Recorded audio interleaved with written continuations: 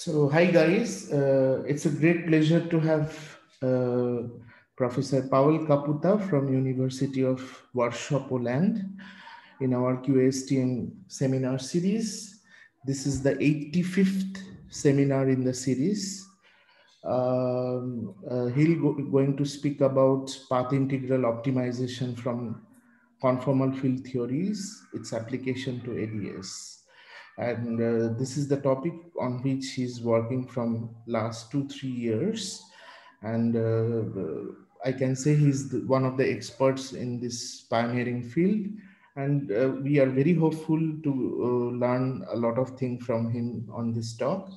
And thank you, Pawel, for having you in this seminar series and agreeing to give this talk, and I believe that will be helpful to all of us. So you can start.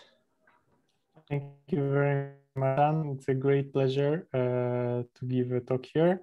Thank you for the invitation. Sorry for this slow communication during the pandemic, but I hope now it's going to be smooth.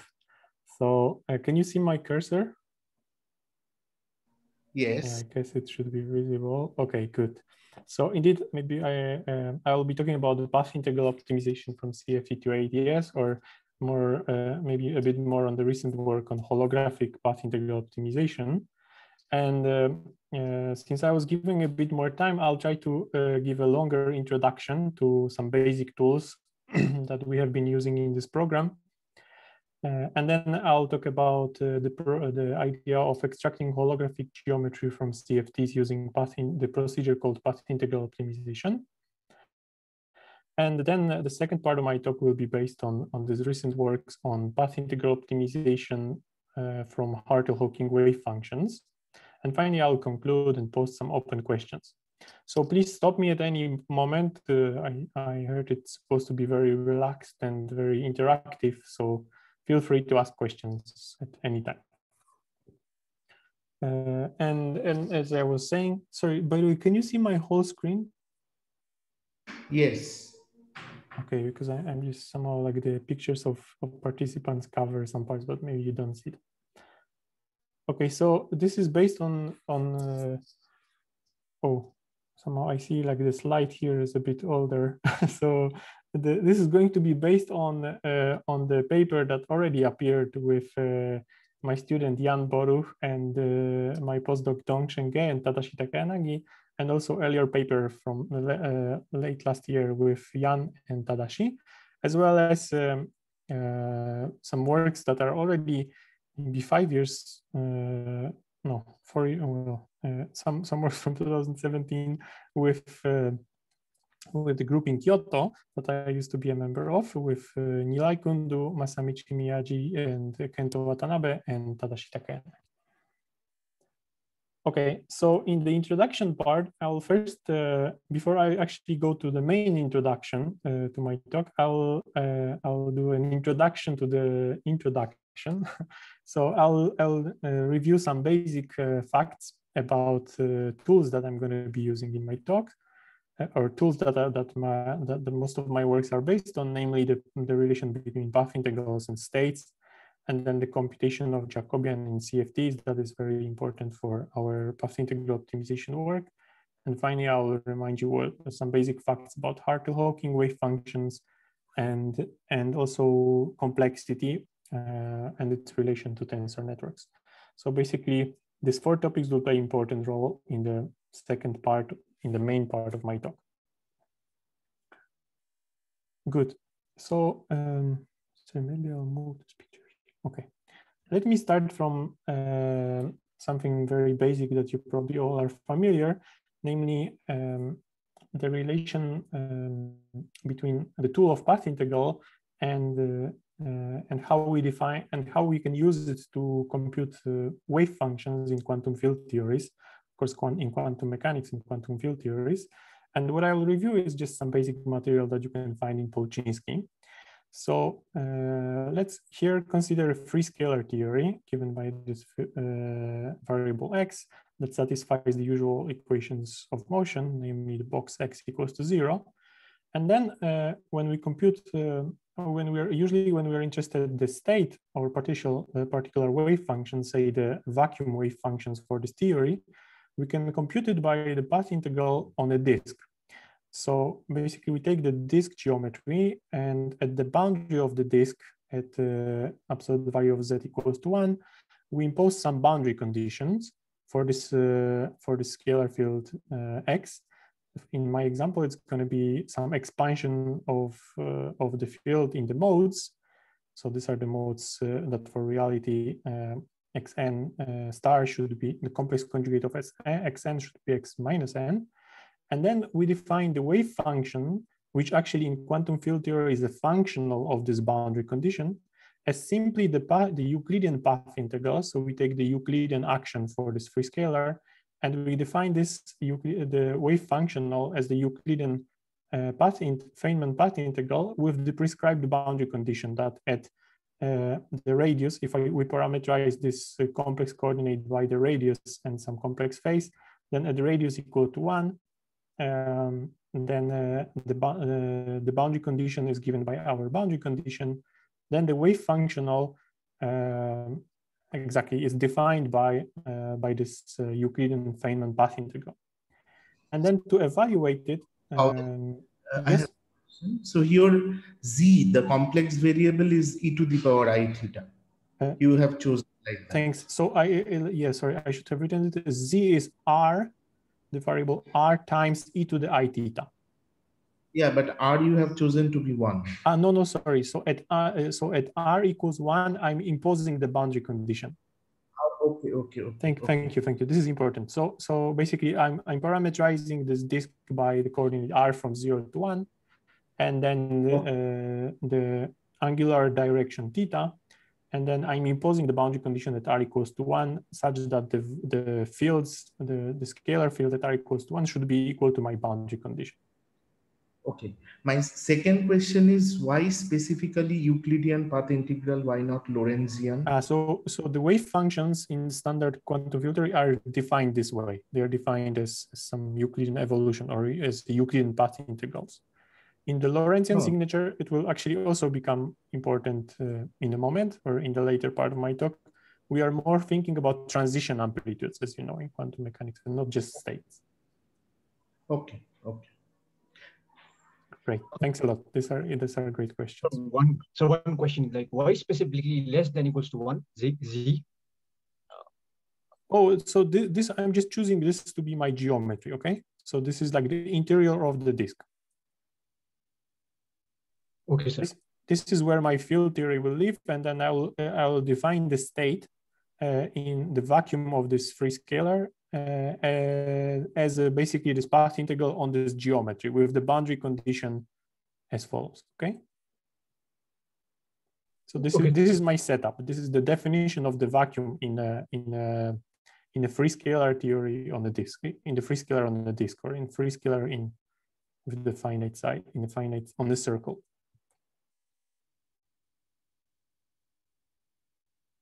Okay, good. So basically, then we can evaluate this path integral explicitly, and for that we take basically as you probably remember from quantum mechanics, we decompose this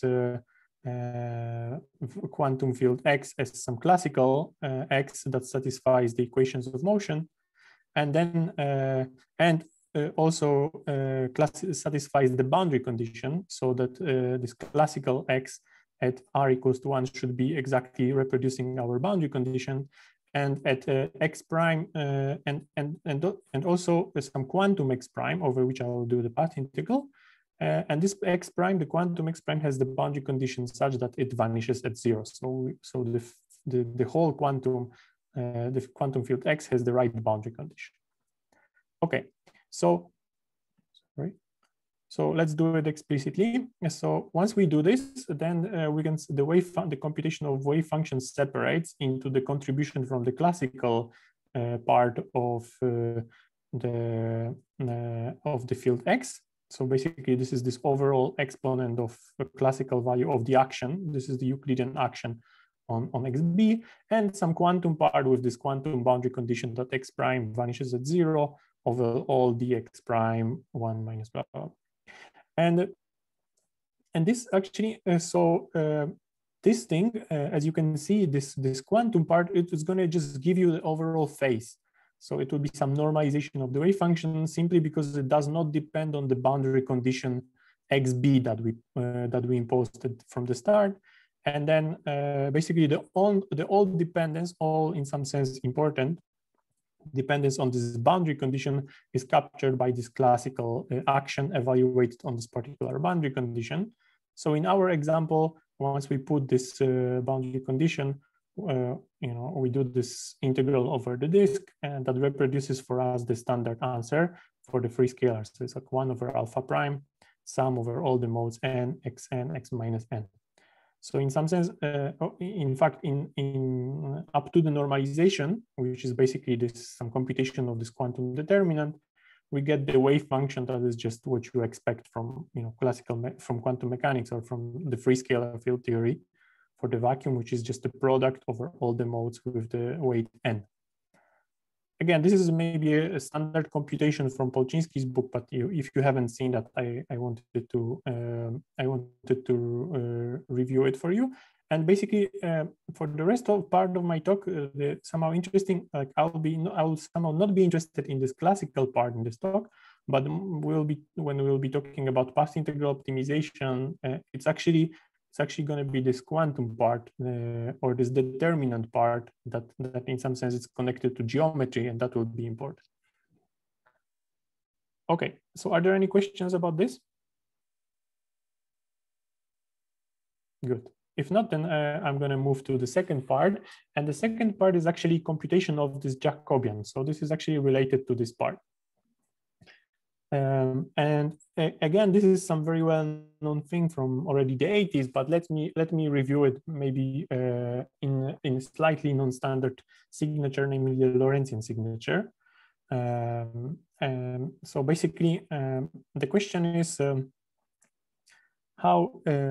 the question is somehow that we are interested in, that we'll be interested in the second part of my talk, will be the transformation of the path integral measure once we do the Weyl rescaling. So in general, let's say that from now on in this slide, I'll be interested in again the path integral in say this free scalar theory, but a transformation of this path integral under this basically Weyl rescaling of the usual Lorentzian metric. So here I'm taking some Weyl factor phi that depends on both position and the time coordinate of the metric, and then this is the Lorentzian metric on the 2D plane for simplicity, and then basically the Ricci scalar of this metric is given as follows, and we will be interested in the question how the measure of the path integral. Yes. Basically, you have written the metric in a conformally flat form. Very good. Yes. Yes. So similar thing also people can do for de-Sitter as well. So for de-Sitter, can anybody apply this kind of procedure as well? You mean like the path integral optimization procedure? Yes, yes. Yeah, yes. so this is a good question. We can talk about it at the end. That's actually, you are going very fast ahead, but that's important. Oh, okay. Yeah, great. So basically we'll be interested in a question how the measure of the path integral transforms under this Weyl rescaling. And actually, this is the standard derivation due to Polyakov. So basically, generally, we take that the measure of the path integral, the scarcely phi, are all the quantum fields that you have. This is some general denote by general.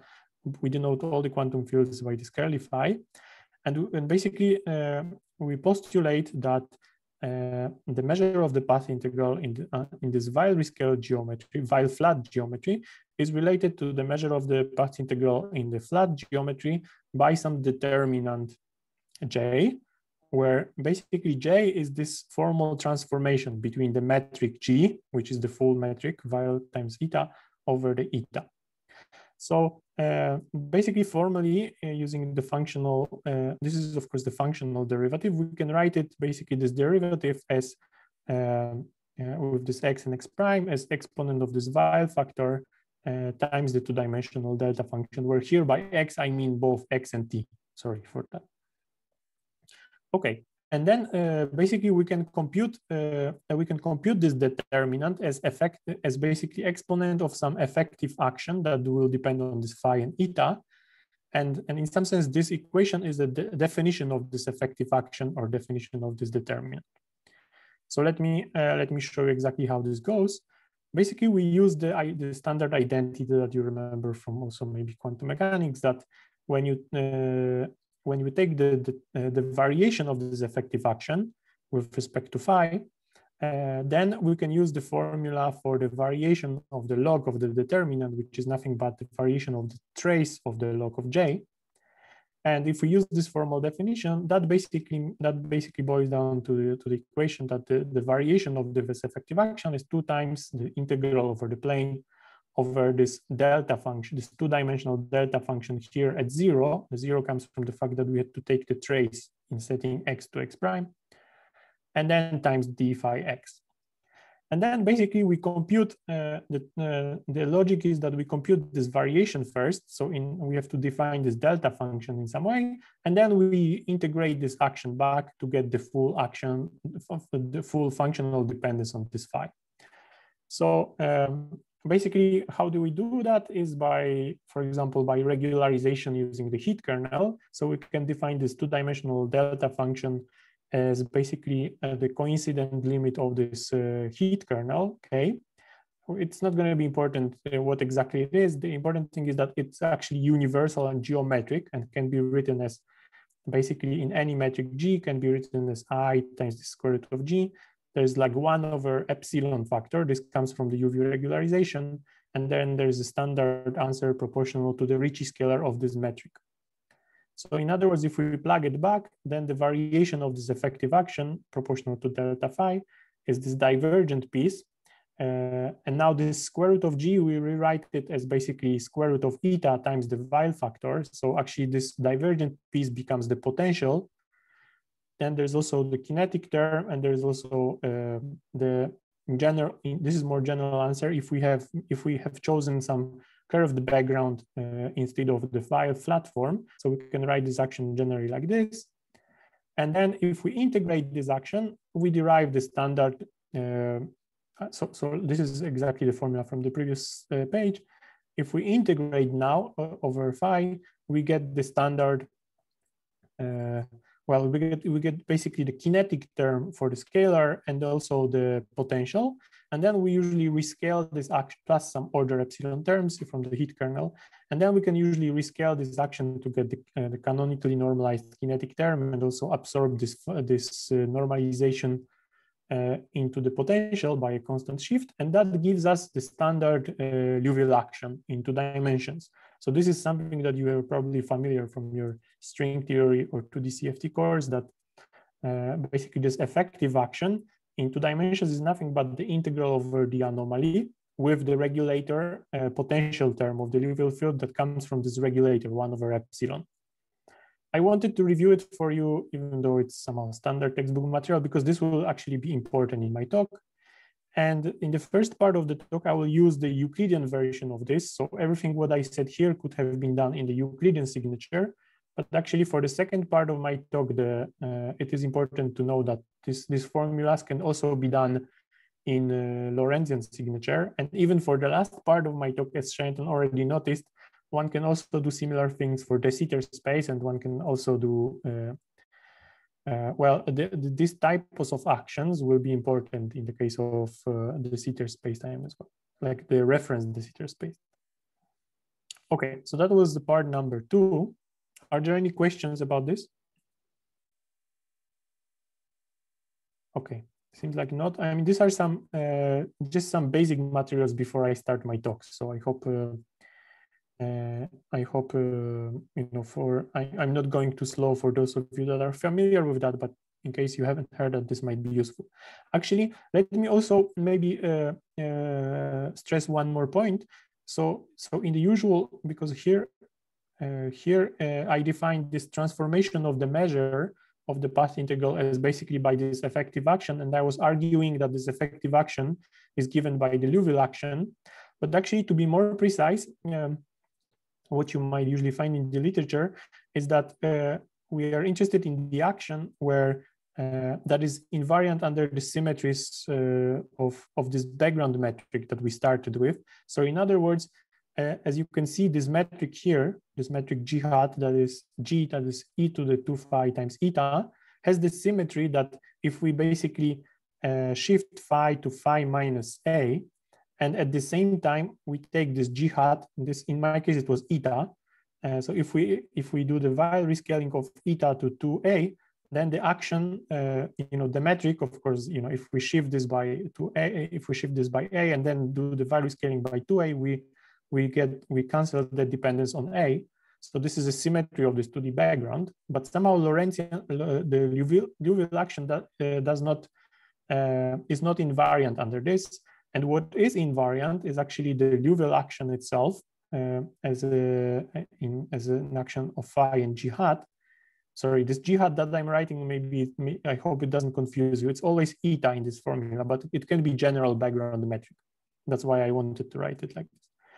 So basically the invariant under this shift is the Liouville action minus the volume term, which is basically the Liouville action for the field phi being 0. So basically this is 0, and this is 1. So that's when we set phi to 0, and this is precisely this integral over 1, the volume term of this metric G hat subtracted is this proper action, the proper transformation of the measure that is invariant under this. Okay, great. Basically, let me go quickly to the third topic of the introduction, namely the Hartle-Hawking wave functions.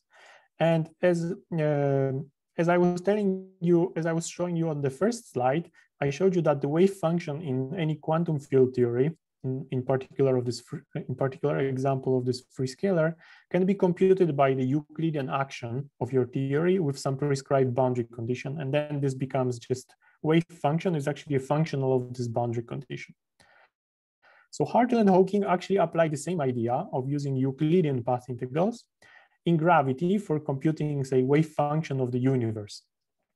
And of course, how would you do that in gravity? Well, in gravity, of course, you want to fix some time slice t equals to some particular value, and on this time slice, your main degree of freedom is the metric. So you choose the boundary condition such that your metric in gravity is equal to this induced metric on this time slice Hij, and then you take the somehow formal path integral in gravity, so over all possible metrics, with the Euclidean action of gravity, with the boundary condition that the metric on this boundary, on this slice, is equal to this boundary condition. And there's, of course, some normalization. Pawel, I have a question. Since you are using this boundary condition to evaluate this Euclidean path integral, so my question is whether this is a Dirichlet boundary condition or Newman boundary condition, or the mix-up between the Dirichlet and Newman. So at this point, it's actually a Dirichlet. Okay. But actually in the later part of my talk, both of them will be important. So thanks. So here in some sense, we are imposing some Dirichlet bound. Well, we fix the metric, so it's like a Dirichlet boundary condition. Mm-hmm. And then we just evaluate the gravity action with this prescribed boundary condition. Okay. Good, on this slide. But let me not say more. So basically, but of course, as you can of course already feel that this is in some sense very formal and very kind of heuristic definition of wave function in gravity. There are many problems, for example, how to deal with this very large diffeomorphism invariance in gravity, and how to define proper quantum slices and so on. Because let me remind you, this should be like a quantum wave function of quantum gravity in wave function, quantum wave function, but wave function of a quantum universe in some sense. If we were able to define it and compute, I'm not going to go into the great details of that in this talk. But I have one question. So in this Euclidean path integral, you have restricted up to the Einstein-Hilbert term along with a cosmological constant having a boundary term with extrinsic curvature. Yes. So since you are doing the quantum path integral, is it possible to allow the all alpha prime corrections in the gravity sector? Like, yes. Yeah. So yes. that's exactly my point. Like somehow, you know, if in quantum gravity it's not clear what would be exactly the action that we wanted to put, should it be really string theory and alpha prime and whatnot corrections here? This will, in most of the part of my talk, of course, you know, we don't know the precise quantum theory for this story, so I don't have anything sensible to say at the moment. Okay. But let me just say that in my talk, I'll be most interested in semi-classical regime where we don't have to deal with these problems, but it's very important. Okay. And okay, so let me just tell you one more ingredient of this Hartle-Hawking wave functions is, of course, that the usual, so as Sayantan noticed also, basically we'll be doing them just with Einstein gravity, so Einstein-Hilbert in general cosmological constant and the Gibbons-Hawking term for this boundary delta m at some time slice here in their case.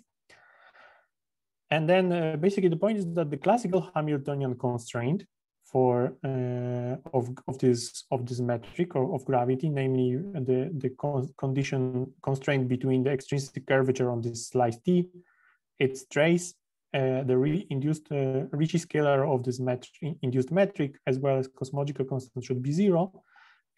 Upon some quantization procedure, or if we are talking about some quantum wave functions of the universe, that becomes the famous Wheeler-DeWitt equation that can be written in terms of canonically conjugate momenta of gravity, this pi ij, that basically in quantum theory should be treated as derivatives with respect to this metric dhij.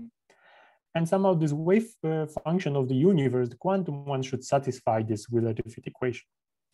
So for my talk, I'll be talking about the semi-classical regime. So you should only remember this Hamiltonian constraint, but this is just one slide. So we are on the same page about the history of this Wheeler-DeWitt equation and Hartle-Hawking wave functions. Okay.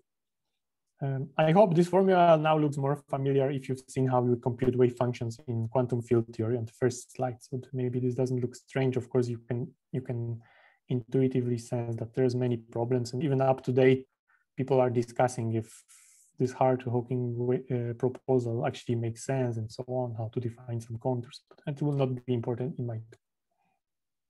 Here in this Hamiltonians, the small d is the spatial dimension. Good. So actually here, yes, so I'm thinking about this as the wave function for some gravity in d+1 dimensions. Yes. I can Thanks. Sorry, maybe this is like this should be yeah, for d+1 dimensional gravity. Yes.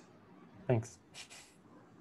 Okay, and finally, the last topic that before I start, namely the link between tensor networks and ADS CFT. So this dates back to some earlier works by Giffre-Vidal on tensor network representations of CFT states in 1+1 dimensions. And also the observation of Brian Swingle that basically this tensor network, in this case, in the original paper by Brian, the story was about a particular tensor network called MERA that represents states of, say, free boson or free fermion in 1+1 dimensions. After we basically, all you will need to know is that this is just another representation of a state of that system. So let's say we are taking some critical many-body system, and the external objects here represent some degrees of freedom, say some spins and so on. And then basically, in general, you know that if we have many degrees of freedom, it's very hard to represent that state. But the idea of tensor network is that we can come up with some procedure of coarse graining and simplifying this state in such a way that basically we only need certain number of or certain properties of tensors. These are these blobs in this tensor network that allow us to capture, say, structure of correlations and entanglement in the state. And basically, what Brian noticed is actually that this optimal, so if you optimize this tensor network in some procedure, say minimization of energy or some other variational ansatz, basically this, at the end, you end up with such discrete geometry.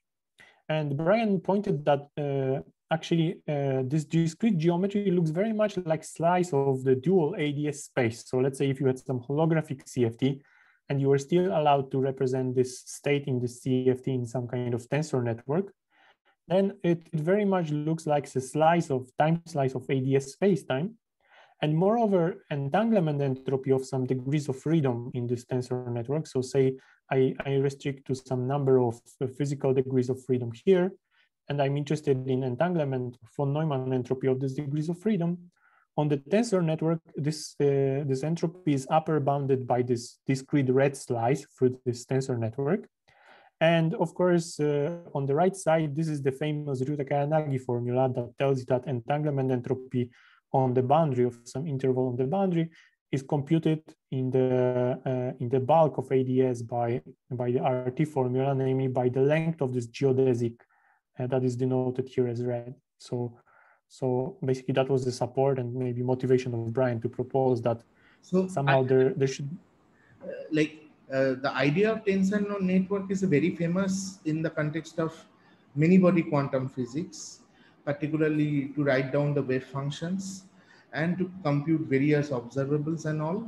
But like here, once you connect to ADS, what is the exact quantity they actually correspond? Like, is the wave function of the tensor network is exactly equivalent to the Hartle-Hawking wave function that you are telling in ADS they are equivalent to each other, or some other quantities? Okay, great. That's another great question. So I hope I can shed some light on it by the end of my talk. That's somehow one of the main motivations of our talk. Okay. Okay. Yeah. So, but maybe from this slice, what you should take home is that that maybe we should because the general question is that how exactly we want to extract geometry about holography from the states of the CFT. And basically this observation of Brian suggests that maybe we should think about the tensor networks, or in other words, the tensor, because in this particular tensor network Mera, we really need to take into account the structure of entanglement in the CFT states. So we can think about the tensor networks as some geometry of entanglement in quantum states in some sense that we will try to make precise. And basically, somehow the new paradigm from this work was that basically the slices of holographic geometries could be thought of as tensor network representation of CFT wave function. So in other words, if you ask how the geometry of the bulk is encoded in the CFT state, this could be one way to demonstrate. If we know somehow the geometry of quantum entanglement in the picture of this tensor network, we can think about it as some particular slice of ADS. And this will be one of the main themes of the rest of my talk. But actually, also the second motivation that came from this tensor network developments has to do with complexity. So how did we start thinking about complexity? Well, actually, this dates back to the works of Hartmann and Maldacena that studied the so-called time-evolved thermophile double state. So basically, we start with some purification of the thermal state that is given by this psi beta of t. The exact form is not important for now, but I hope you are familiar with the usual thermophile double state. And then we do the time evolution. So the non-trivial time evolution of the thermophile double is like this evolution with the Hamiltonian, that is a sum of the left and right Hamiltonians. And what Hartmann and Maldacena noticed is that the entanglement entropy in this state follows the usual evolution as in a quantum quench, so in a global quantum quench. So in particular, it initially grows linearly with time, but then if we look at this entanglement entropy for some interval A and B on both sides of this thermophile double state, then actually it saturates already after the time of order L/2, where L is the size of the interval. And then they presented some tensor network-like picture for this time-evolved thermophile double state. So for the usual thermophile double, it's natural to expect that there should be some tensor network that is basically, that has some degrees of freedom on left side and on the right side. Here I'm considering CFT on the line at finite temperature. But then what Hartmann and Maldacen argued that in order to explain their evolution, an evolution of this geodesic in the bulk that computes this entanglement entropy between A and B, one should think about some tensor network that grows with time. And this should correspond to this evolution here. But as I pointed, already after times of order L over T, this entanglement saturates. But somehow if this picture of the tensor network is correct, already after this time of order L2, I mean, still after this time of order L over 2, this tensor network should still be growing. And actually this was observed first by Susskind, and that pointed that actually, maybe knowing the entanglement structure of the quantum state is not enough. So in other words, even though we can compute entanglement entropy, we see that it saturates, but there's still something happening in this state. Simply the size of this tensor network, or in the gravity dual, the the size of the Einstein-Rosen bridge keeps growing even after the saturation of entanglement. And that motivated him to somehow propose that one should start thinking about the complexity of this state in addition of on the top of entanglement. And in particular, he asked, what is the CFT dual of this growth of the tensor network or growth of the Einstein-Rosen bridge after the times of order L over 2? And he suggested that this should be related, this growth should be related to some notion of complexity of this time-evolved thermophile double state. And roughly what he had in mind was like the number of tensors that keeps growing with time from this picture. And maybe you're familiar, this started a lot of developments on actually how to define this complexity in the dual CFT and how to quantify it in a good way. And that will also be part of the second, this will also play an important role in the second part of my talk. So I have a question, Pawel. So yes, please. Which physics or what condition actually helps you to decide the saturation value of this entanglement entropy? You mean what does this saturation value depend on? Yes, what are the parameters which basically I am asking that, like, on which kind of like parameters in the theory this saturation actually depends on? Great.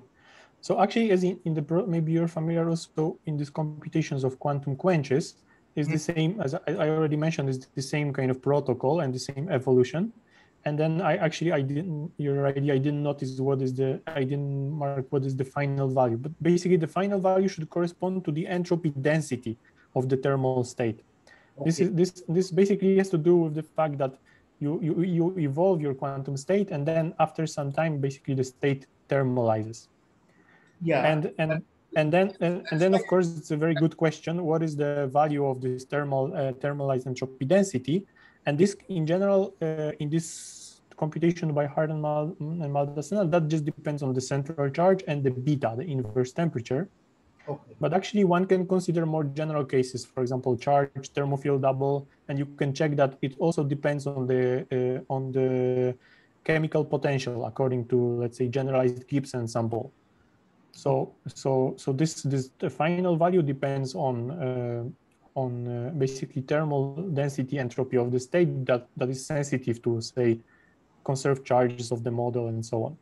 And at the time scale L/2, the quench profile is switched on. Oh, sorry. So the quench is switched on at time t equals to 0. Oh, okay. Yeah, and from that point you basically do the time evolution. I'm confused because I want to understand that when quench was introduced, and then I know that you need a little bit of time to thermalize the system. It is not exactly thermalize the system immediately. So that's why I'm asking that which value. Good. Yeah. So indeed, you're right. So basically, in this case, this quench was started at t equals to 0, and you needed some time of order L over 2 because you were probing this thermalization with entropy of the interval of size L. So after size of L over 2, in say holographic CFT, you see the sharp thermalization here. in more like rational CFTs or some, harmonic chains, this is more smooth, this transition between the growth phase and the saturation. But this has been indeed studied in various condensed matter systems as well. Okay, great. So basically, this led, as I told you, there has been interesting stories like this has been some interesting motivation for field theory, but actually also in original papers by Saskain and collaborators, they proposed the gravity measure of this complexity, the same way as we have some Ryutake-Yanagi measure of entanglement.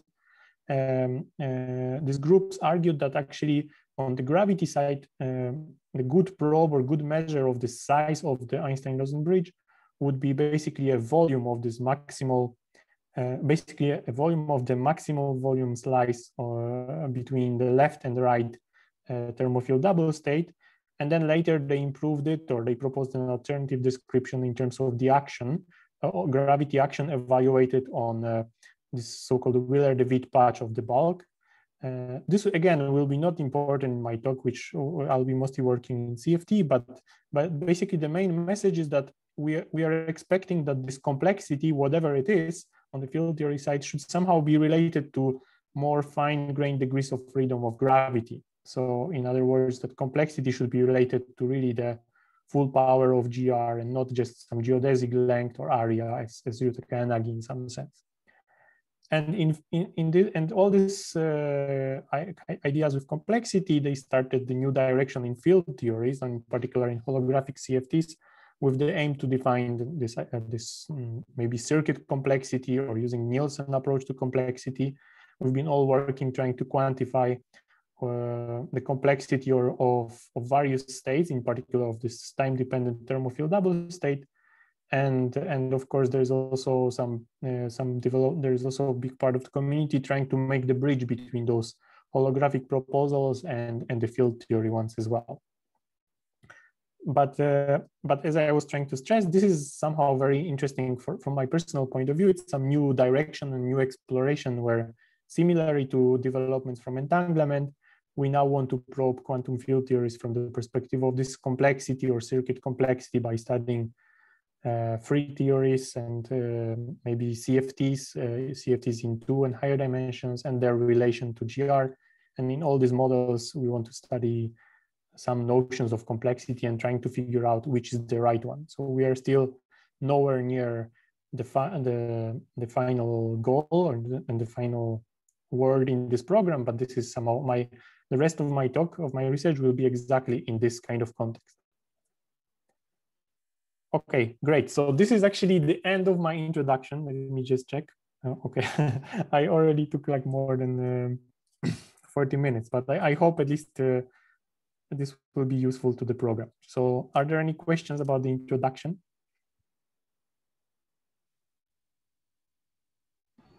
Okay, if not, then I'll move on.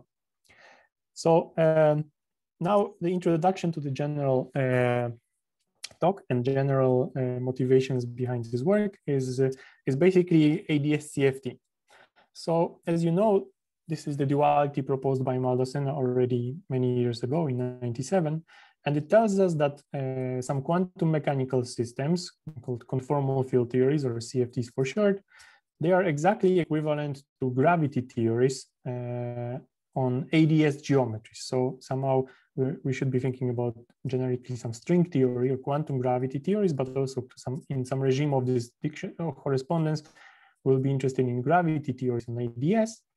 And then ADS CFT tells us that there is a dictionary between quantum states of this CFT or these quantum mechanical systems and different geometries on the gravity side. So in particular, for example, we can take the vacuum state of a CFT, and it should be dual to the empty spacetime of ADS, and the thermal state should be dual to black hole in ADS, and so on and so forth. There can be some small excitations of various fields on this bag.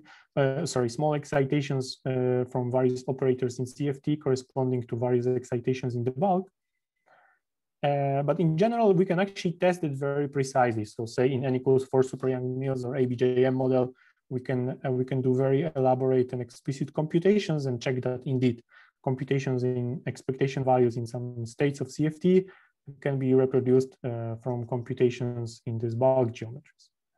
But something that is still, so in particular, now if you are interested in the states of, on the left side of this story, if you are interested in states of CFT, you can, as I was showing you before, you can define them using Feynman path integral as basically doing the path integral of Euclidean action over all possible fields that you have in your holographic field theory. So this is the same formula for n equals 4 super young will say, and for some holographic CFTs in 2 dimensions. You define your wave functionals or the states by this path integral of this prescribed boundary conditions. And what holography tells you that somehow this definition of the state in holographic CFT should hide information about ADS. So if you compute it for vacuum or from the thermal state, you somehow by ADS CFT, this path integral knows about this correspondence. And the question is how? And then the motivation of our research was precisely how can we extract this information about geometry from this path integral formulation or definition of states. So, so this we've been developing in this kind of two branch program. Namely, first one was what is the basic mechanism behind ADS CFT and how do we see the emergent holographic geometry from CFT path integrals? That's number one. And actually, I'll talk more about this today. And the second one is the idea of determining complexity of quantum states in this kind of motivated by these ideas of Susskind, but more closely to this, basically, how can we, thinking about the states as some tensor networks, how can we count these tensor networks and how can we come up with a notion of complexity of these networks that prepares this state in some particular way in holographic CFTs. That was the motivation of this. And as I was showing you before, we wanted to get the ideas from, or we imported lots of ideas from these slides that I was showing you before, and that somehow this CFT state, as represented by some tensor network in some geometric way, should be related to a time slice of ADS. We asked the question whether we can basically import this idea directly to the continuum CFT or continuum large C holographic CFT setups. And basically we wanted to turn this observation into some tool in genuine ADS CFT. So for example, as I will show in the later part of my talk, the idea of path integral optimization is exactly trying to implement this observation in the continuous CFT holographic CFT setup. Okay, so basically the main idea of this path integral optimization, so in some sense coming back to our playground of path integrals, is to start with the definition of the state using Euclidean path integral, and now ask the question, how can we actually optimize this wave function in the same way as we somehow optimize tensor networks in many-body systems? How can we extract geometry from this path integral given a quantum state? And finally, how can we quantify complexity of these path integrals that prepare for you a particular state? So in other words, how can we define the complexity of states directly based on the path integral preparation of the state? Is the motivation clear? Yes, could you please tell something about why we need to optimize the path integral? Oh, so actually, we in principle, actually, we don't need to optimize it if we know how to compute it. But in some sense, this optimized word comes from this intuition of tensor networks that somehow we have some representation of a state, of many-body state. And if we are powerful enough to store all this information about the state in some particular super powerful computer, then we would not need to do any approximation or optimization of the representation of the state. But somehow we want to discard some information about the state while keeping only relevant part. And then this comes from this optimization, or somehow the tensor network optimization in this picture. So we wanted, and somehow this optimization, so in some sense, the unoptimized tensor network might not look like some geometry that is related to the slice of ADS, if you want more intuition, but only after the optimization, this tensor network is related to the slices of ADS. So in some sense, when I talk about the optimization, that's what I have in mind, that maybe, you know, generic information from the wave function will not look like some slices of ADS, but only after the optimization, it will have certain properties. Okay? Okay. Thanks. Okay, great.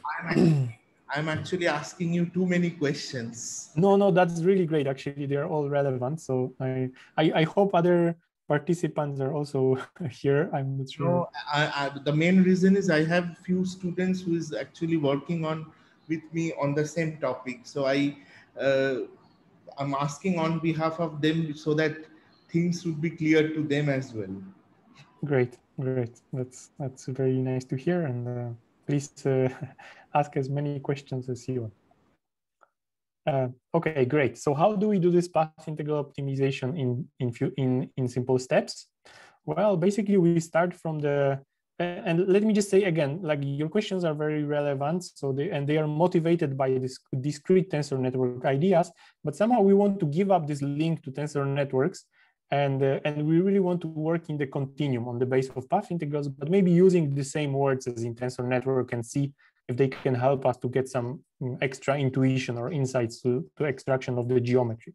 So in some sense, I from now on, I really want to focus on this path integral, and everything what I said from now can be just regarded as basically independent new construction that has nothing to do in particular in principle with tensor networks. So hopefully it will not confuse you from now on. So, okay, so let me just explain this path integral optimization that we propose with Nilay, Masamichi, Tadashi, and Kento in 2017.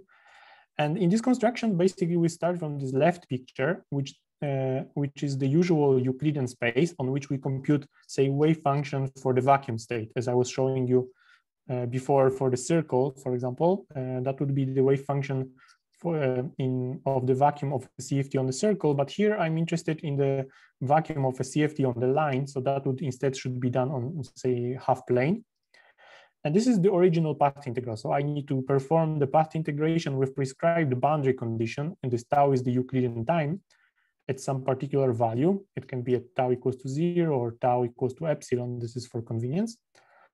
And in this original definition, I'm introducing some UV cut of epsilon, where basically each of the degrees of freedom are regulated by this cutoff, and then at each point of this slice, I have some epsilon order, you know, this is some size epsilon square plaquette on which I have to do some path integration.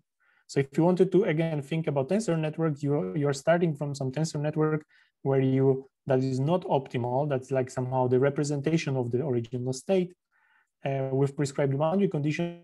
And then you have to do like very difficult path integral optimization in each of these rectangles here. Actually, there should be squares here for epsilon by epsilon. And then this computes for you a wave function as a functional of this boundary condition here. This is X is the real space. So, but then what we do is that instead of ask you one thing, this tau is basically the time slice values you are talking about. This tau. So here. Tau is a physical time or conformal time? This tau here in this picture is just a Euclidean time. So let's say I have the CFT in Euclidean plane, d tau square plus dx square. Okay.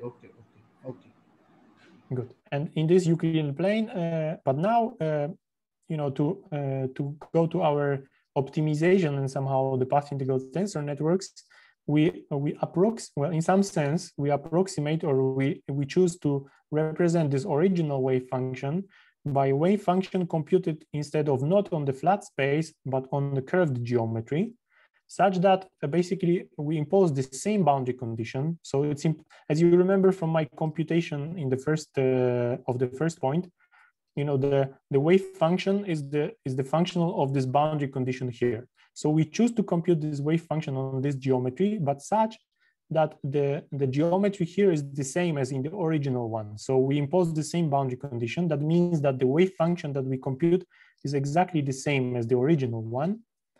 But now we compute this wave function not in the flat geometry, but on a curved one. So what that means in particular, if you want to think in discrete, is that here, as we go in the Euclidean direction tau, we do the less path integration here and the less path integration here and even less and less and here. So as I will show you in the continuum, this basically gives rise, you can think about this as basically some kind of hyperbolic tensor networks that then you will interpret as a slice of the dual ADS geometry. And in general, of course, I have to tell you how I'm choosing this matrix G, and this will be done by this optimization, as you already asked. So the way we will be implementing the optimization of this wave function on the different geometries will be basically by taking the wave function computed in this geometry to the wave function computed in this geometry, original one. We'll define this as exponent of some functional of this metric G that we call the path integral complexity. And we'll be choosing G such that the G will be minimizing this path integral complexity. So in particular, we'll be solving the equations of motion of this functional of G with the right boundary condition that this the metric here matches the original one. Such that, and these optimal geometries G in the continuum, they will be, you can think about them as these optimal tensor networks that are hyperbolic. I will show you this explicitly in a moment. But that's exactly the idea of the path integral optimization. And as you remember from here, from my first computation, if you compute the ratio, actually the dependence on the boundary condition drops because basically this dependence on the boundary condition is some exponent, and then dependence on the metric is captured only by this Jacobian factor or this normalization. And precisely what we'll be interested here in is exactly this normalization that I was computing to you before. Okay, and then we'll be we'll be calling the complexity of the particular state. It will be exactly the on-shell value of this action or the minimal value, you know, the minimization of this functional over all possible choices of G. Okay, so this is maybe a cartoonish and abstract, but let me just show you an explicit example that now, once you've survived my introduction, this should be actually clear why this is the case. So let's go back to 2D CFTs.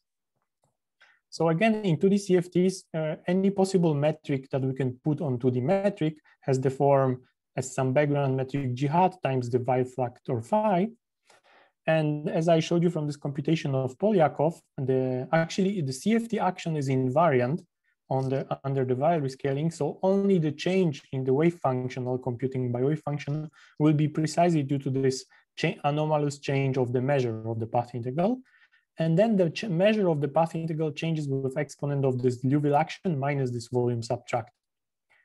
So in particular, the ratio of the wave function that I showed you here in this path integral optimization is very, very universal and is very geometric, and is only given in terms of this Weil factor phi, and then the background metric G hat. And it's universal in the sense that for any 2D CFT, if you specify the central charge, it will only enter as the overall prefactor. So you can take C to be very large, as in holographic CFTs, or C to be 1 in free theories. And the action will be the same. So in some sense, it's completely universal. And then the second, maybe the second information that you also remember from our first computation is this coefficients of the volume term, which is usually referred to as the cosmological constant over Liouville theory. This is directly related to this regularization from the heat kernel. So you should remember that mu corresponds to basically choosing particular UV regulator epsilon, 1 over epsilon. So in other words, this complexity, this path integral complexity in 2D CFTs simply becomes this difference of the Liouville action. And now the optimization, as I told you, it comes by simply minimizing this path integral complexity, and that simply corresponds to solving the equations of motion of the Liouville action. And the equations of motion of the Liouville action, maybe they're abstractly written this way. So for any background metric G hat of this action here, for any G hat, the Liouville equation can be written like this, but this is equivalent to the constraint that the metric of the 2D geometry, so the full metric, this e to the 2 phi times g hat, should be just constant negative, should be 2 times mu. Mu is positive for this part of my talk. And indeed, it tells you that these optimal metrics that we are talking about in this path integral optimization, they are all hyperbolic of constant negative curvature. So in particular, if we choose the flat background metric in some complex coordinate w and w bar, this is the standard Liouville equation. So it's a box phi equals to mu times the potential e to the 2 phi. And the boundary condition that I told you about before, such that the metric has to be the same as the original here, at this particular value of tau equals to 0 or tau equals to epsilon, corresponds to basically choosing this solution of Liouville equation satisfying 1 over epsilon square at tau equals to 0. So actually, this is a very well-known and solved maybe several centuries ago problem. And we know the general solution to the Liouville equation can be written in terms of two functions, A as a function of the complex coordinate W and B as a function of W bar. So basically for each particular state that we'll be interested in, we will just choose different A and B and make sure that they satisfy this condition. So for example, for the vacuum, we just need to do this path integral optimization on upper half plane or half plane. And we can find indeed that there's a solution of Liouville equation that is given by 1 over tau squared, and at tau equals to epsilon satisfies our boundary condition 1 over epsilon squared. And this metric corresponds to just nothing but your hyperbolic plane, of course, in this coordinate tau. On the other hand, if we do this path integral optimization on the strip of size beta over 2, so at tau minus beta over 4 to beta over 4, we get 1 over cosine 2 pi tau over beta. And actually, you can check that this is, again, nothing but the time slice of the eternal BTZ black hole. So it's actually the time slice of the Einstein-Rosen bridge. On the other hand, if we take the prime path integral optimization for the primary state, including the vacuum, this is actually similar to the computation I was showing before. We do this computation on the disk with some insertion at the center, and then the energy of the insertion corresponds to the dimension of the primary operator by this way, A equals to 1 minus 12 H over C.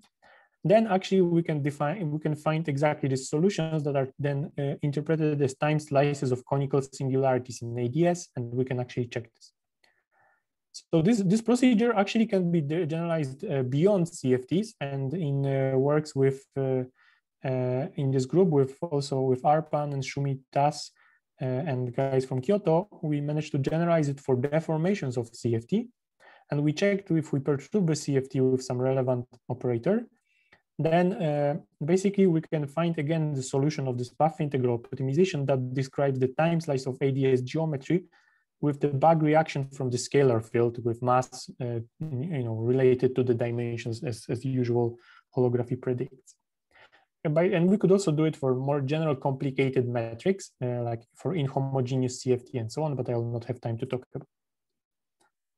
Okay, so basically I told you also at the beginning of my talk that we want to have some notion of complexity from this path integral approach, and indeed we define the complexity of a particular state as actually minimum over this action over all possible choices of the Weil factor with this reference metric G hat, where this I, the complexity, was basically the difference of the Liouville action. And actually, the way you should think about this complexity is actually the relative complexity between, say, two tensor networks. One tensor network given by G hat, that is this right part of this I, and the other tensor network as e to the 2 phi times G hat. So basically, this path integral complexity is from the start is actually a relative path integral complexity, not some absolute number. And this is very clear in the properties of this action. So, for example, if you think about this metric as G1 and then this one as G2, if you flip G1 and G2, this path integral complexity tells you that this is related to the original simply by minus its value. And another property is the triangle equality. So if you take three metrics, let's say G1, G2, and G3 that are all related by some relative Weyl rescaling, then actually the path integral complexity, the sum of the two is equal to the third one between G and G3 with the intermediate G2. And from this first property, you can see that actually this path integral complexity can be negative, simply because, you know, if one is positive, if you flip those two, it's negative. And it's natural to expect because, you know, if you basically count the number of tensors, then, and one tensor network requires 100 tensors and the other tensor network requires 50, then of course the difference between those numbers can be negative if you take it in the other order. So that's why I really want to stress that this path integral complexity is the relative complexity, not so much a distance measure. Like, for example, if you are interested in complexity measures based on distance between, let's say, vacuum and some particular state, then by definition, that complexity is non-negative because the distance has to be always positive. But this path integral complexity can be negative, and that's fine because the way we define it as a relative complexity. And actually, so let me just also stress that there has been some interesting works, for example, by Bartek Czech, trying to really take this Liouville action and interpret each terms as basically counting different tensors. For example, in Mera tensor networks, like kinetic term should correspond to the number of unitaries and maybe potential term to the number of unitaries and kinetic term to the number of isometries and so on. This is some intuitive understanding. Also, in the work with Javier Magan, we were trying to generalize these ideas from CFTs to so-called Virasoro circuits, where we could actually count these Virasoro gates into the CFTs. And in that case, we showed also that one can come up with particular cost functions that give you Liouville action as the answer, even in this Nielsen approach. And finally, in paper by Tadashi, he wrote that he generalized this idea to more general slices, not just time slices of ADS, but more like Lorentzian geometries and, you know, some partially time, some Lorentzian slices, so time-like and space-like slices. And he was also arguing that this Liouville action, at least for the static configurations, it gives you the same answer as the Wheeler-de Wit action in particular classes of geometry. So please refer to his paper for exactly this correspondence. Okay, and finally, maybe the higher dimensional, because most of the things I told you about now were about two-dimensional path integral optimization. And in the following paper, also with the group in Kyoto at the time, we generalized this path integral complexity and path integral optimization to higher dimensions, but somehow phenomenologically. So basically, we wanted to ask the question, what would be the higher dimensional action that gives rise to like equations of motion from optimization that are hyperbolic geometries or slices of ADS, and that would have certain properties like these co-cycle properties, as I was showing you here. By the way, I don't know if I mentioned, but these are called co-cycle properties of this complexity action. And basically maybe other interesting properties of the action that Liouville action satisfied. In particular, if we take D to a two limit, it would reduce to this difference of Liouville actions. And actually we wrote down this proposal. We checked that this action satisfies all these constraints as our higher dimensional path integral optimization. But soon after, we realized that actually this action that we are writing is nothing but Einstein-Hilbert action in D dimensions, not in D+1 dimensions, but D dimensions. But they're written explicitly for the metric, for the Weyl rescaled of the G hat metric. So if you take G hat times e to the 2 phi and plug it to this Einstein-Hilbert action in D dimensions, you precisely reproduce our action with the correct coefficients G Newton in front.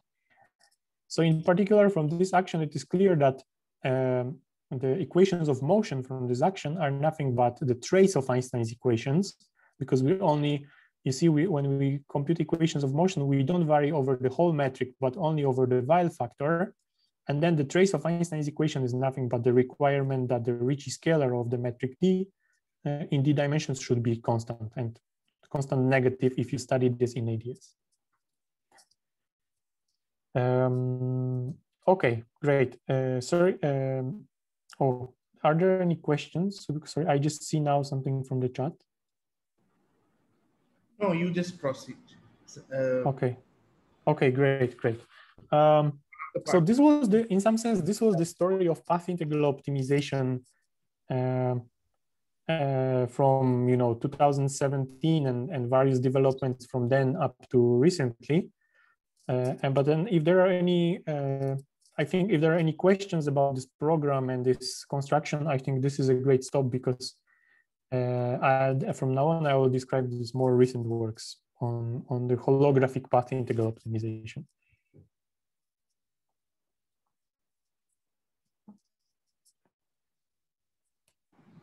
You may proceed. Okay, great. I don't know if everything is clear or I lost most of the audience. So any questions are welcome. So please feel free. Okay, so basically, I told you up to now, I was telling you that we have a certain procedure in conformal field theories, arbitrary ones, as well as the holographic ones, if you tune your C to be very large, that allows you to extract some geometry from a particular state.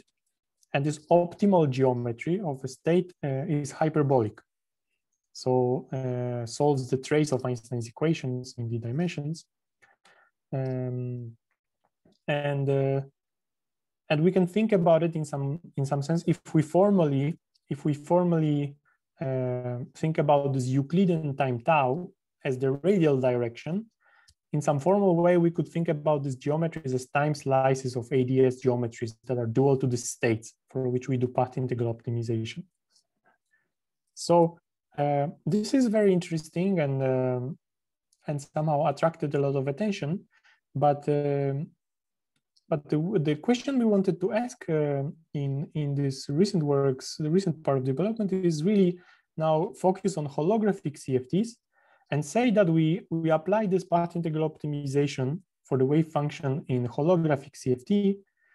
What would be the gravity dual picture of this procedure? What does it mean to put a CFT path integral on different Weierstrass geometry and what does it mean to do the optimization, and then we end up with some hyperbolic metric? How can we interpret it from the holographic point of view? And after my introduction, of course, probably something should be clear for you that I still haven't used the Hartle-Hawking wave functions, so that's where they enter. And so this came in this work with my student Jan Boruch and Tadashi Takayanagi late last year, and we proposed to do the following computation of the Hartle-Hawking wave function, but not in flat space or de Sitter space as in the standard Hartle-Hawking computations, but this time in really ADS holographic setup.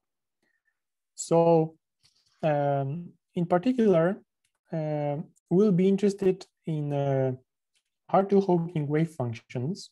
So basically path integral in gravity in ADS. This is the picture for ADS3, but actually I'll be doing it in ADS-D. In the particular region of a region that is drawn here with the shade as some shaded region that I call M. And let me unpack this picture slowly. So here on the axis, I'm taking the Euclidean time of the usual ADS geometry. So I'm thinking about Euclidean ADS in this story. Euclidean time t, Euclidean time tau. There's a perpendicular x direction for the spatial part of the boundary. That for simplicity, I take this to be homogeneous. So everything will be homogeneous in x. And then here, the z direction is really the radial direction of ADS. Say this is picture in Poincare ADS. And in if we want to compute the Hartle-Hawking wave function or the path integral in the gravity in ADS, we have to care about the asymptotic boundary of ADS, which is here drawn by the surface sigma. So here I'm introducing at z equals to epsilon. I'm just putting this surface. This is where my boundary sits, and then I have surface sigma. And then I'm choosing some other surface q that bounds this region M. And then I define this surface q by some function, basically a z as a function f of tau. Okay, so this is the definition of the surface Q. On the surface Q, so this is in this time tau here is the same as the time tau on the boundary. On the surface Q, it will be convenient for me to introduce the so-called conformal time. It will be just some coordinate W that will run from along the surface Q, such that at W equals to 0, the surface Q will meet the surface sigma at the point Z equals to epsilon, and then this W will go all the way to infinity. Okay? So in this region M, I will now be interested in the Hartle-Hawking wave function. Namely, I'll be interested in some path integral over all possible boundary conditions, over all possible configurations of the metric with a prescribed boundary condition, which means the induced metric on Q, that I will choose to have a form that the induced metric on Q will be of the form e to the 2 times phi. This is the Weil factor times the flat metric. So this will be my boundary condition for the induced metric on Q. And as you remember, the wave function, the Hartle-Hawking wave function, is the functional of this boundary condition. So in our computation, this will be a functional of this Weil factor phi on Q. Okay? I have not specified, so here I'll be doing this path integral with the Einstein-Hilbert action. So this will be the Einstein-Hilbert action Gibbons-Hawking term, as I'll show you in a moment. What will be a novel thing here will be this extra term with T, and T will correspond to a tension term. I'll show it in a moment. And basically this will correspond to studying the surface Q that has a tension. So basically we'll consider a family of Hartle-Hawking wave functions for each value of the tension parameter of the surface of Q. And this will be computed by the Hartle-Hawking wave function, not only with pure gravity action, but with also the tension term, which basically goes as tension times volume of the surface Q. So these are our Hartle-Hawking wave functions in ADS. And basically the metric that I will be talking about here on Q explicitly will be written as the Weil factor times the flat metric in this coordinate W. So this will be the coordinate W here in this form.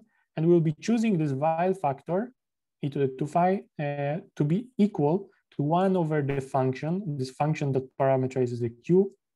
And boundary condition on this phi, basically the boundary condition at W equals to 0 will be such that the surface, that the metric on Q has to be the same as the metric on sigma, which will be 1 over epsilon square for e to the Weil factor.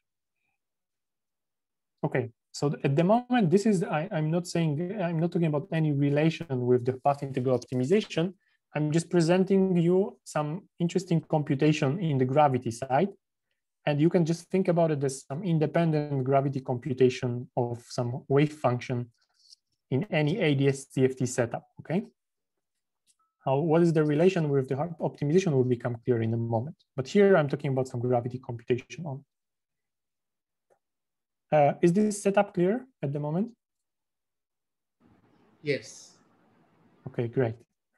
And then, of course, I'm not going to quantize gravity for you at this talk. So actually, the way we will be able to compute these Hartle-Hawking wave functions will be purely semi-classically. So we'll be thinking about this surface Q as just some probe surface Q in the bulk of ADS. So I'll be taking the solution of gravity in ADS3, and I'll take some probe brane Q. And in the probe brane Q limit, I'll evaluate this Hartle-Hawking wave function as basically exponent of the on-shell action between sigma and Q. And this is precisely what I'm writing here. So the semi-classical Hartle-Hawking wave function will be exponent of the on-shell gravity action. So this is Einstein-Hilbert and Gibbons-Hawking with cosmological constant. And then we'll add the tension term to the surface Q. Sorry, I mean, N here means it should be written as D. So basically there will be a gravity in D+1 dimensions, and N is actually D+1. So this, I will be talking about gravity in D+1 dimensions, and on D-dimensional, Q will be a D-dimensional slice of the bulk. And once we evaluate this Hartle-Hawking wave function up to the surface Q, we will then maximize it with respect to the choice of this Weil factor phi. So as I told you, basically the Hartle-Hawking wave functional is a functional for any boundary condition. For any Weil factor phi, we will get some, and any value of the tension, we will get some wave function phi. But it will not be maximal. It will be just any wave function, functional of this boundary condition. But now we tell you to maximize this Hartle-Hawking wave function with respect to this Weil factor phi. Why maximize? Actually, this is very natural in the computation of some gravity correlation functions, right? When we compute some local observables, let's say in quantum gravity in the bulk, we take the Hartle-Hawking wave function, we insert these operators, and then basically semi-classically we have to maximize over the Hartle-Hawking wave function. That's the, so in some sense this may be an intuitive why maximization and not minimization. And from this, from this maximization, this is also related to the question I think Sayantan asked at the beginning. Actually, this maximization will be equivalent to imposing the Neumann boundary condition on the surface Q. So in particular, maximal surfaces, maximal surfaces Q or maximal induced metrics on this Q will be the ones that satisfy Neumann boundary condition. So that the induced extrinsic curvature of this metric and induced metric satisfy this particular equation with the tension parameter. In particular, if you take a trace of it, then the trace of extrinsic curvature will be proportional to the tension. And so in other words, like in gravity or cosmology, these slices of the bulk that I'll be talking about, they are so-called constant mean curvature slices because K is usually referred to as mean curvature. So this will be the optimal, so maximal, this will be slices that maximize Hartle wave functions in ADS. This is maybe a comment is that this is very much in the spirit of the ADS BCFT construction of Tadashi, if you are also familiar with that. Okay, so is this idea clear? Yes. Good. So I'll be computing semi-classical Hartle-Hawking wave functions and looking at them as a function also phi and t, and then I'll be maximizing over them with respect to phi. Great. So then here comes the proposal. So we propose that this semi-classical Hartle-Hawking wave functions computed in ADS with boundary procedure is actually, you should think about it as a gravity dual of this path integral optimization, or in other words, you should think about it as a holographic path integral optimization in the following sense, that then these maximal metrics on Q, the metrics that maximize Hartle-Hawking wave functions, they are the same as the metrics from the path integral optimizations for particular states. So they are in some sense gravity duals of these metrics from path integral optimization that I described in the first part of my talk. And then the second part is that the gravitational action, including the Hayward term, actually I didn't talk about it here, but when we have some regions of the bulk, when we have some non-smooth boundaries, so in particular at sigma and Q, when they meet, there's a corner, and here to have a well-defined gravitational variational principle, we have to include the Hayward term. And then basically, if we evaluate this on-shell gravity action with the Hayward term, this gravity action will play the role of our complexity functional. So this path integral complexity functional that I was showing you before in the CFT, but with finite cutoff corrections.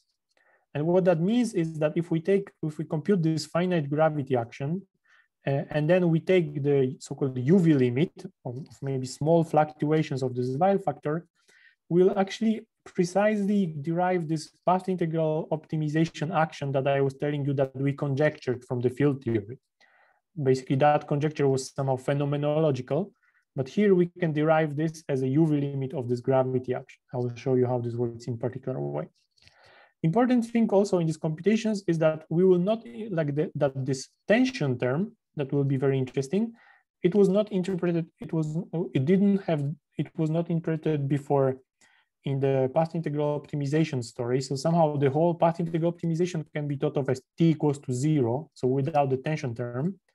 But in this story, the tension term will be important, and we should think about the basically not zero tension slices of the bulk as some kind of suboptimal tensor networks, in the same way as you can think about Mera tensor network that is not optimized in some way. This will become clear in a moment. Okay, so that's our proposal.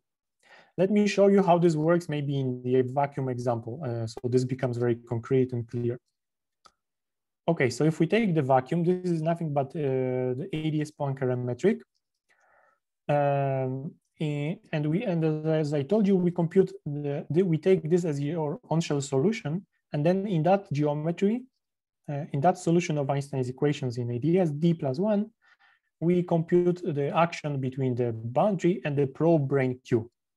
And this is very easy to compute, so you can evaluate this exactly without any approximation from Einstein, Hilbert, Gibbons-Hawking, and also tension term, and the answer is this, where this Vx and Lx are basically the volume and like the integrals over the volume of the spatial direction and the time direction tau. And this action is a functional of the metric. So basically we of this induced metric on Q. And basically, as you can see, this is the piece that comes from basically the surface sigma that only had the divergent contribution. But all the interesting things all the interesting information about this Weil factor comes in this part. And in this G of phi is basically such a in some sense, non-local or contribution from the surface Q. So it has basically the square root in this action of Q. It's the square root of the derivative, and then also some arc sign, blah, blah, blah. This can be done explicitly, but it's really exact. There's no approximation in this semi-classical computation. And then in the maximization, we basically solve the equations of motion from this action, which means we take the saddle point with respect to phi. And that corresponds to imposing Neumann boundary condition on Q, as I was arguing before. Or in other words, you can check explicitly that the equation of motion is equivalent to setting the trace of extrinsic curvature being proportional to T, so-called CMC or constant mean curvature slice. And we can easily solve this equation for negative value of the tension in this form. So this is e to the 2 phi, basically L square over W square with some normalization. And this is defined, basically that's how we define phi, that is basically L square over this embedding function F square. So in particular, if you set T equals to 0, that's nothing but the hyperbolic plane, and this is our original path integral optimization. But for non-zero T, you get like some kind of suboptimal family of the tensor networks from this construction. But the important point is that all these metrics are hyperbolic again, in the same way as in the CFT. And in basically a cartoon for this is that these are the optimal geometries. So this is our region M here between sigma and Q. And depending on the value of parameter T, the surfaces Q run from the boundary for a particular value of T all the way up to the time slice T equals to 0. So when I was arguing for you that the path integral optimization metrics from CFT are basically time slices of ADS, this is precise. This is making this statement precise. If we think about the dual of them, namely these Hartle-Hawking wave functions, they are maximal when we evaluate them from the boundary all the way up to the time slice, and then the metric on the time slice is the same as the one from path integral optimization. Maybe a comment is that the tension parameter here basically parameterizes this angle between sigma and Q by this way.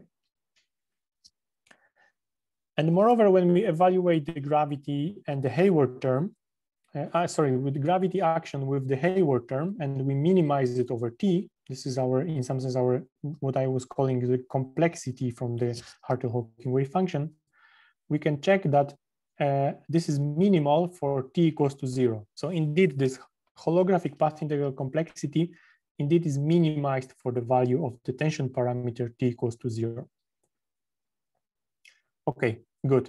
So we can actually because this computation in gravity is very universal, and it has like very minimal assumptions about technical steps that you need to use. So basically, you can evaluate it in all excited states, in higher dimensions, in black holes, in JT gravity, as well in Lorentzian geometries. And this is what we did in this work with Yan and Dongsheng and Tadashi.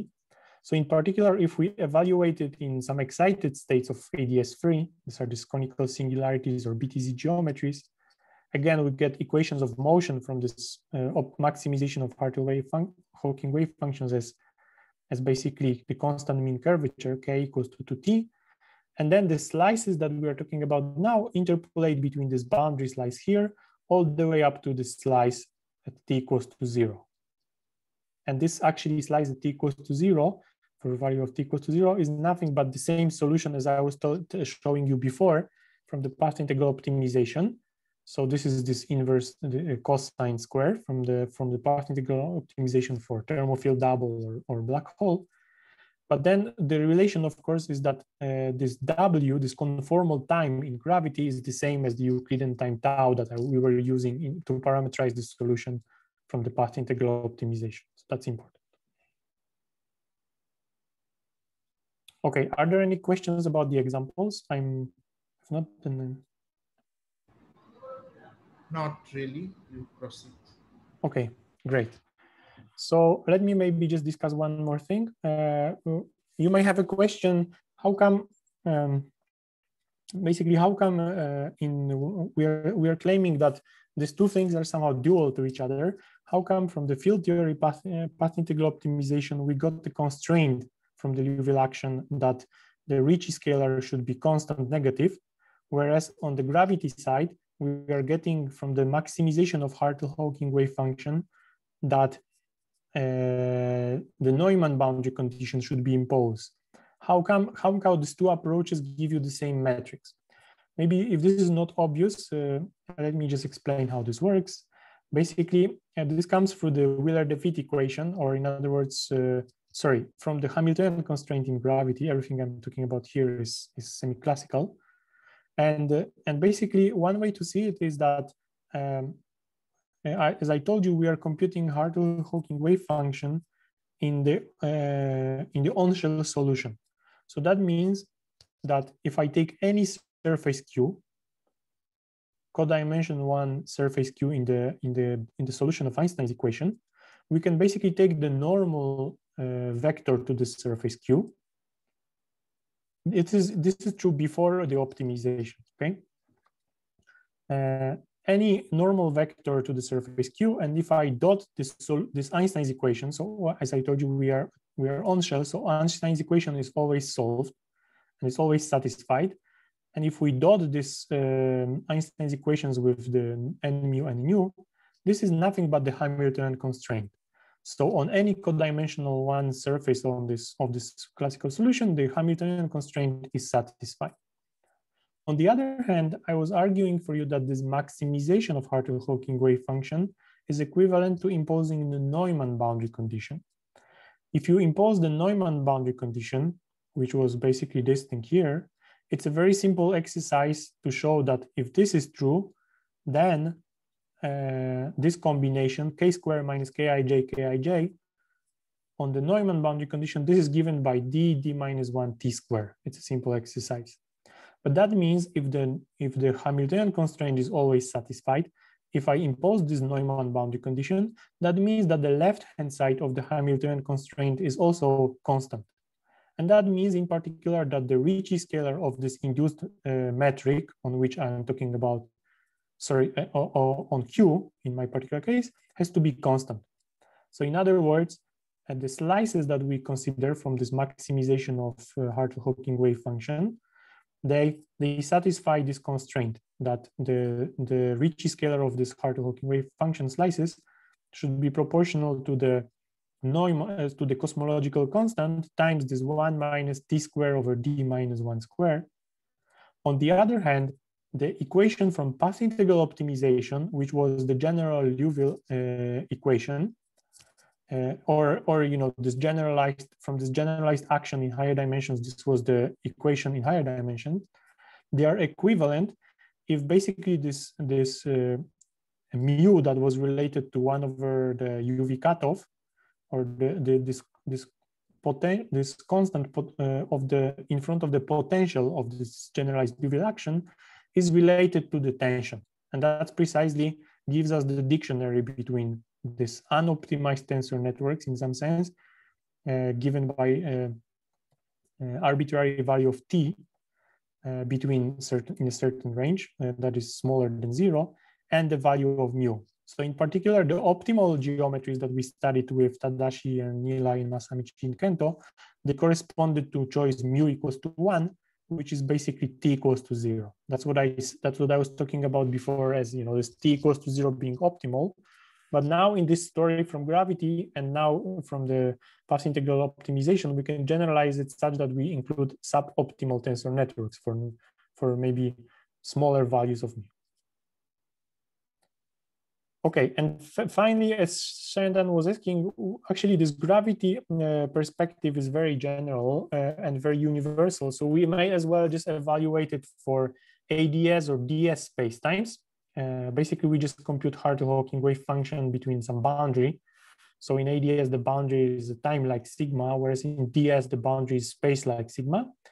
But again, we can take this region between sigma and some surface space like or time like Q in here and also in here, and then evaluate Hartle-Hawking wave function and maximize it with respect to the choice of the metric on Q. And there, the story is very interesting. Like we can have slices that are actually positively as well as negatively curved, depending on basically whether the metric is in ADS, whether the Q is in ADS or DS, and whether it's time-like or space-like. You can see all the details in our paper. But actually, this analysis motivated us to generalize our path integral optimization in CFT into the Lorentzian setup. And in the Lorentzian setup, one naturally computes not wave functions, but transition amplitudes. So let's say we consider some values of the field at some t initial, and then we want to compute the probability amplitude or overlap between that and some other value of the field at some t final. If we take the ratio, again, of this transition amplitude computed in some Weyl rescaling times the Lorentzian over just Lorentzian eta metric, then we can check again by these arguments of heat kernel that I was showing to you at the very beginning of the talk, that we get the Lorentzian Liouville action, for example, in ADS. So again, in some sense, we can do the path integral complexity and path integral optimization in Lorentzian signature as basically optimizing this phase that appears from the partition function or from this ratio. And then we can, interpret now this Lorentzian Liouville action as some kind of Lorentzian path integral complexity. And we have done some preliminary works on that and arguments. We're still developing this at the moment, but that's somehow a nice progress towards Lorentzian geometries in ADS and DS. Okay, maybe there's some other story with the time from tensor networks, but I will not have time to talk about. I think that would be maybe too much information for this talk. So I think it's a good time to conclude. So in this talk, I wanted to give maybe a general and big picture of path integral optimization from CFT to ADS.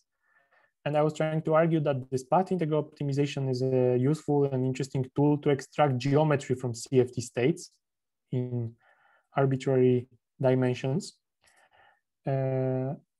On the other hand, as the path integral complexity is very universal in a sense that it just depends on the geometry on which we prepare the state and the central charge. So in some sense, it's as universal as entanglement entropy that is just that has the form C over 3 log of, say, L over epsilon, and you can apply it to holography as well as to free theories. It will always have the same form. So that makes it very advantageous. We are not limited to free theories and some only Gaussian setups. We can really do it for arbitrary interacting holographic CFTs. On the second part, in the second part of my talk, I was talking about gravity and gravity dual of this path integral optimization. And I was trying to argue that actually we can naturally think about this procedure in terms of Hartle-Hawking wave functions, semi-classically computed in ADS, as well as Lorentzian ADS and DS. And from that procedure, this path integral geometries correspond to the constant mean curvature slices of ADS spacetimes. So this is somehow an interesting twist on the bulk side, but it's equivalent to imposing the Ricci negative curvature on this Q slices, say in Euclidean geometry. So it's very consistent with the path integral optimization from CFT. And as I was trying to argue, this gravity somehow gives you the correct procedure. So it tells you what should be the UV procedure, but dressed with all the finite cutoff corrections. And in some sense, to understand better this finite cutoff corrections, one may use different approaches to finite cutoff holography. In particular, in this work with Onkar Parikar and Yorit Krutov, we managed to show that using TT bar, one can actually construct some kind of holographic tensor networks, or as simply basically geometries of constant mean curvature slices, seem exactly the same ones that we had here. Basically, this one's in Euclidean signature, and we precisely constructed the TT bar, the time-dependent TT bar deformation that gives, that corresponds, that prepares for you this particular state in TT bar deformed CFTs. If you want to hear more about this, you can actually join the talk of Onkar in our joint seminar between Warsaw, my group in Warsaw, and the group in Potsdam this Wednesday. Onkar will be precisely talking about this work. I didn't have much time to talk about tension as time from tensor network, but this is also an interesting part of our paper that you can read at the last section of this recent work with Yan, Dongchen, and Tadashi. And there's still a lot to do, namely the better understanding of Lorentzian geometries, and this Lorentzian path integral complexity would be very interesting. And also the story in de Sitter seems like you can easily compute it from Hartle-Hawking wave perspective, but hopefully it will push us to understand more DS-CFT correspondence and so on. Okay, so thank you very much for giving me so much time, and also for your really excellent questions. And this is all I wanted to say today. Thank you. Thanks a lot for your nice talk. I would suggest all the attendees, please unmute yourself and give a clap for Pawel for giving such a nice talk, first of all. And I can understand, like, after giving such a long talk, he will be very feeling I can understand. But yeah, like, if you have any particular question, very specific, please ask. I don't have any problem. Maybe anybody can ask, like Abhishek or Nilesh, those who are my students. Can you please ask at least one question, or I just stop? Maybe I can ask something. Hi, Pawel. Oh, hi. Long time no see. Yeah. Do you have some comments about the relation of your new holographic perspective of path integral optimization and the old CV, the most acknowledged holographic proposal of CV and CA? Yes. Okay. Yeah, that's actually a good question. So basically, when we evaluate this, so basically in the CV, let's say CA, CA maybe is closer related to our Lorentzian perspective. So we're still trying to understand it better. I don't have a definite statement on the relation to Wheeler, de Wit, and CA, but at least for CV, I can say something. Mm-hmm. So in CV, we would be really taking some slice like this t equals to 0, this extremal volume slice, and then computing only the volume of that guy, okay? In our prescription, actually, we not only evaluate that, but we evaluate the gravity action all the way from sigma up to this slice, okay? So it's not like we only care about the intrinsic geometry of that slice in some sense. We really evaluate the whole gravity action. But actually, when we, in our evaluation of this action, we notice that we have similar terms, like we have, when we compared our action from this complexity with the answers from the CV, a modulo these terms that comes from these divergent pieces in sigma, actually, we were getting very similar answers as the CV, but they were not exactly equal. So I suspect that our answer, or basically evaluating the action up to the surface Q and then optimizing over T, will give you will give you CV as a part of it, but it will also give you some other contributions that in particular, for example, in our case, in the CV, you don't need to care about the Hayward term, right? Yeah. Whereas in our case, you really have to care about the Hayward, because, you know, this term is non-singular if you're interested in the geometry of M from the boundary up to T. So, so yeah, I don't to be honest, like I see that there is like resemblance of the answer is pretty strong, that, you know, there are some contributions of like CV in our answers for complexity, but it's not exactly the same. But it would be interesting to see what is exactly the relation, if maybe some difference of our actions would give you CV or something like that. I think that's a very interesting question. Mm-hmm. Yeah, maybe it is also, it is more related to the Lorentzian part also for CV, because here you obtain like the T=0 slice, which is something that is not really if you think about the wormhole behind the horizon, and you necessarily have to introduce some time dependence. So maybe in the Euclidean part of the talk, you don't really you can't really say much about yeah, probably like so the sharp distinction you need maybe more complicated metrics. I agree. Yeah, and I have maybe a second question. It is more technical. If you have you tried to do something about rotating geometries? Actually, yes. So in the appendix of our longer paper, we have looked at this Neumann boundary condition for spinning BTZ. Mm-hmm. And we can solve it. We can find the surface and so on. We have actually not studied so much in the past the path integral optimization for the spinning BTZ, so that might be interesting.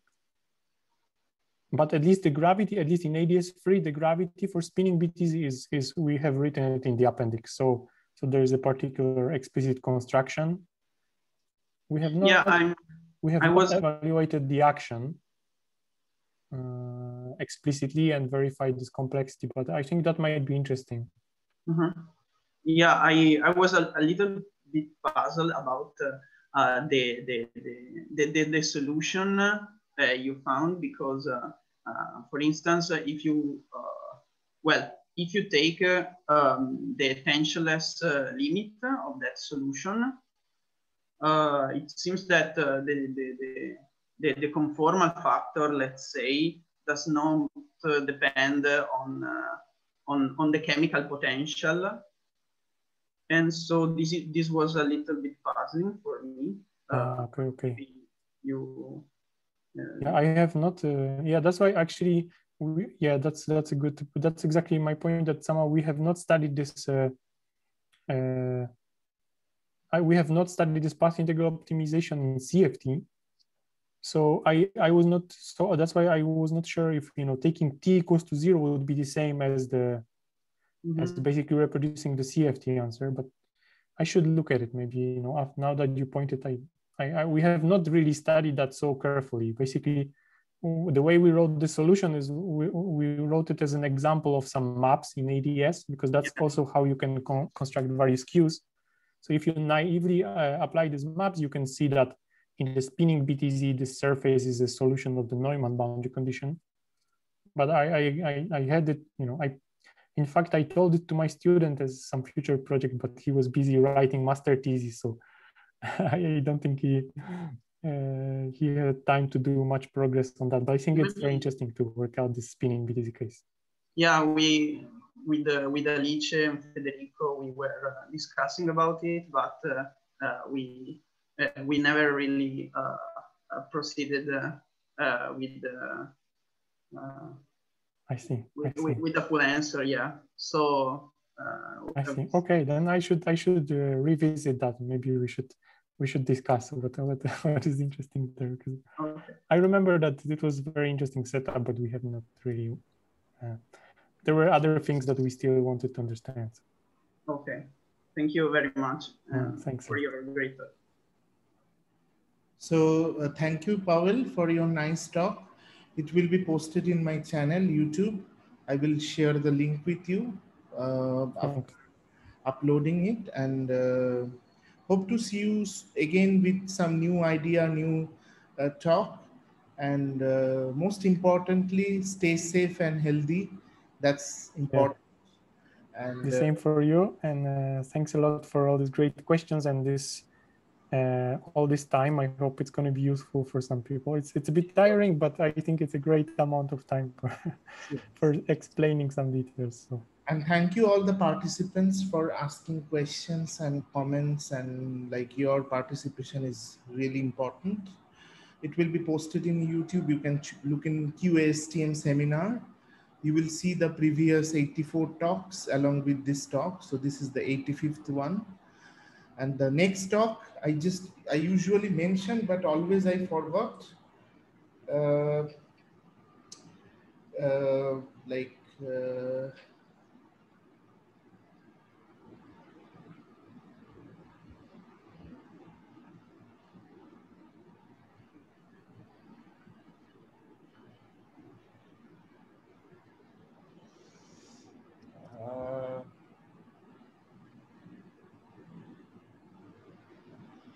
yeah, the next talk will be given by, I don't know, I haven't posted, or I don't know. It will be given by Professor Jeff Morgan from University of Cape Town. And he will talking about Chern-Simons matter theories, dualities and all. Even Pawel, you can also join. The link will be same, time will be same, but the date will be on Thursday. Okay. So yeah, everybody is welcome. Thank you and stay safe. Okay. Thanks a lot. Bye.